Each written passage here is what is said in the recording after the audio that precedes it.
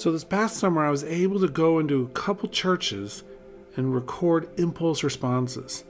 This is an easy way to take the acoustic imprint of a space.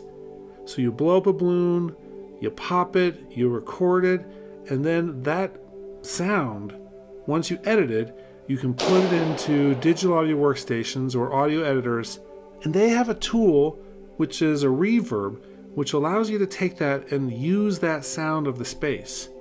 So what you've seen on the screen are two different locations, and this one has a little bit more information here. You can see where my microphone is located. You can see in the front where the balloon is. When he pops that balloon, you're going to hear the sound. And so then we did it there, we did it to the left, we did it behind the altar, and then we did one in the back of the space too, just below the organ. All of these give us different information and allow us to have the sound of the hall from different places. So the editing is actually pretty simple. Once you have that recording, we used a little Zoom stereo recorder.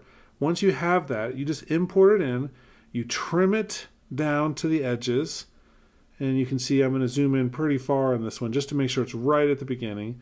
Make sure that the tail or the end of it has enough space so you get the entire reverb.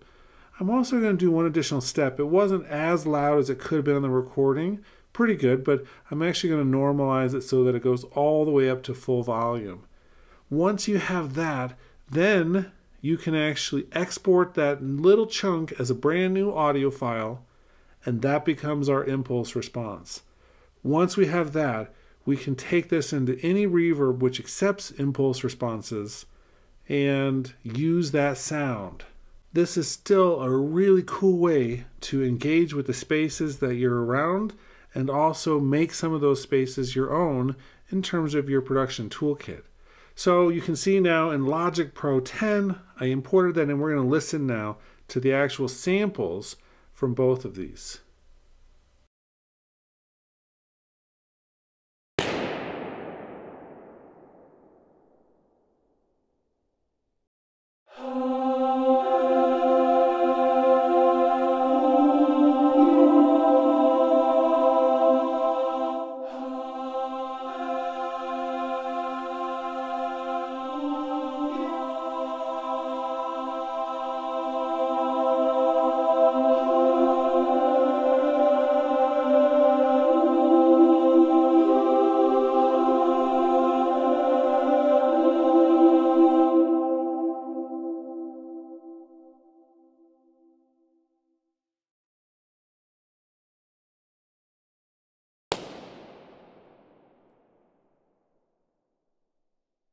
Oh